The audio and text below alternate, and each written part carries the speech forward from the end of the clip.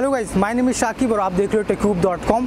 और ये है Oppo Reno 10X जूम वाला फ़ोन जो कि बहुत ज़्यादा फेमस हो रहा था चाइना में और फाइनली इंडिया में भी लॉन्च हो चुका है। सो आज मैं आया हुआ हूँ Oppo Reno के लॉन्च इवेंट में और यहाँ से कवरेज दे रहा हूँ आपको।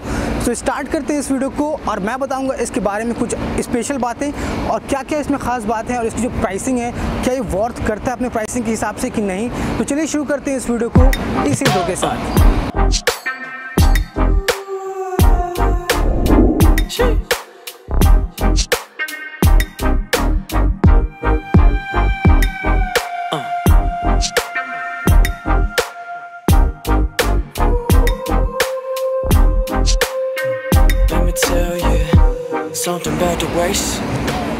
सो गाइस, सबसे पहले बात करते हैं इस फ़ोन के प्राइसिंग की और इसके जो प्राइसिंग स्टार्ट होती है वो आपको होती है 40,000 रुपीज़ से। और इसकी जो यूएसपी है इस फ़ोन की वो है इसका 10x लॉसलेस जूम, इसका बहुत कमाल का डिज़ाइन। और थर्ड चीज़ है इसके शार्क फिन वाला ये सेल्फी पॉपअप कैमरा। पॉपअप कह सकते हो, शार्क फिन कह सकते हो, जो कहना कह सकते हो, लेकिन है ये बड़ा ही गजब का और नया जैसा। सो आप देख रहे होगे, मेरे को बड़ा ही कमाल लगा ये। और इसकी जो सेल्फी की क्वालिटी आती है वो बहुत धांसू आती है। स्टार्ट करते हैं इसके डिस्प्ले से और जो इसका डिस्प्ले गाइस बहुत ही कमाल का लगा मुझे। एमोलेड डिस्प्ले 6.6 इंच का। इसका जो आपको चिन है वो बहुत ज़्यादा पतला है, बहुत मिनिमल है और इसकी वजह से इनको अचीव करने को मिला 93% का स्क्रीन टू बॉडी रेशियो, जो कि बहुत ज़्यादा होता है आप मतलब अपने प्राइसिंग में। और इन हैंड आपको पूरा का पूरा फुल व्यू डिस्प्ले वाली फीलिंग आती है। बाद अगर बात करते हैं इसके बैक की तो अगर प्लास्टिक डिज़ाइन है लेकिन गाइस इन हैंड इसका जो फीलिंग है वो बहुत ज़्यादा प्रीमियम है। और गाइस ग्लास वाली फील तो नहीं देता है लेकिन हाँ प्रीमियम फील तो डेफिनेटली देता है। और दो कलर्स में अवेलेबल है गाइस, जेट ब्लैक और ओशन ब्लू। और ओशन ब्लू का जो कलर है वो मुझे ज़्यादा पसंद है बेसिकली।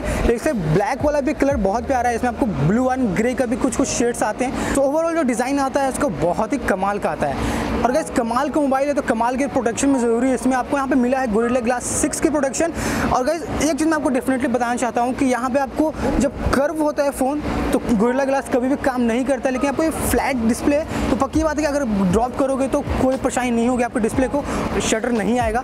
तो डिस्प्ले की क्वालिटी में इन है पक्की बात है कि अच्छा मानता हूँ, बहुत अच्छा डिस्प्ले है। अब गाइस अब बात करते हैं इसके कैमरा की।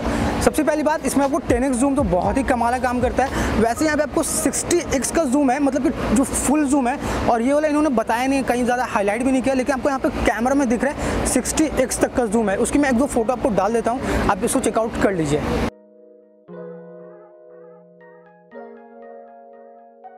बात करते हैं इसके कैमरा स्पेसिफिकेशन की। तो ट्रिपल रेयर कैमरा यहाँ पे 48 मेगापिक्सल का आपको मेन कैमरा है। इसमें आपको सोनी का 586 वाला सेंसर मिलता है, बहुत ज़्यादा फेमस सेंसर है गाइस। 48 मेगापिक्सल सपोर्ट करता है और जो क्वालिटी आती है वो बहुत तगड़ी आती है।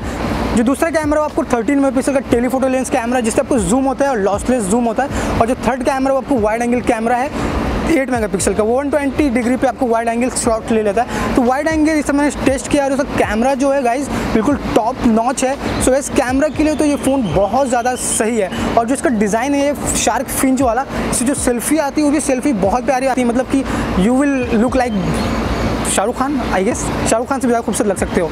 हाँ मतलब मैं तो लग रहा था भाई, तुम्हारा ही पता नहीं। और गाइस इस फोन में आपको नाइट मोड मिल जाता है जो कि आपको वर्जन 2 है ओप्पो का।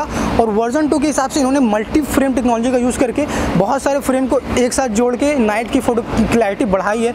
अब वो चीज़ जो मैं आपको टेस्ट करने के बाद ही बताऊंगा, यहाँ पे नाइट नहीं हो रहा है तो मैं आपको डेफिनेटली नहीं बता सकता, लेकिन इन हैंड और फर्स्ट इंप्रेशन पक्की बात है कि जो सेंसर है वो कैपेबल है बहुत अच्छे आपको नाइट शॉट्स लेने के लिए।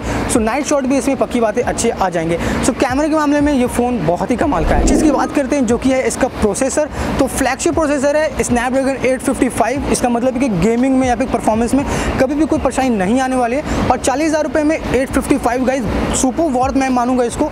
और इस हिसाब से मेरे को लगता है ये मोबाइल बहुत ज़्यादा अच्छे इन्होंने लॉन्च किया है और जो प्राइसिंग है इसकी वो भी बहुत अच्छी है।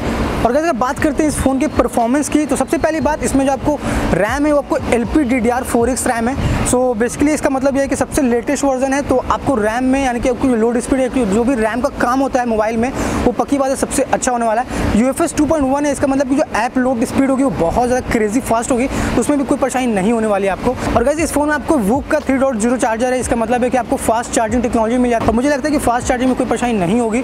सो ओवरऑल अगर बात करते हैं इस फ़ोन की तो 40,000 रुपये के हिसाब से ये सुपर वर्थ में मानता हूँ, क्योंकि आपको इस फ़ोन में हर एक चीज़ है, ऊपर से इसकी जो डिज़ाइनिंग है वो बहुत प्यारी लगी और इन हैंड फील मेरे को परफेक्टली फाइन लग रहा है। और मेन बात तो ये है गाइस इसका जो ये ये जो चीज़ है ना, ये मेरा परफेक्ट फाइन है। एक सेल्फी लेता हूँ मैं आप लोगों के साथ।